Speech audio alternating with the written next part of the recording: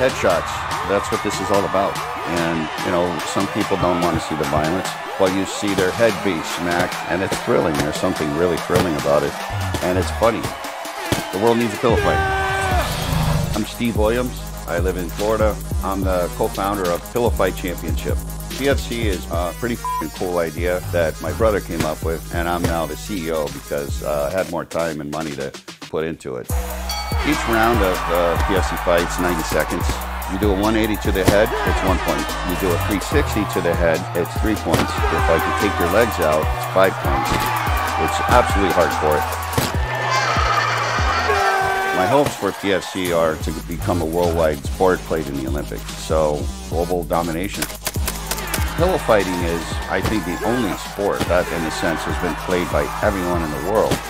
I mean, you grow up with a pillow, otherwise you're a deprived child, and that would be sad.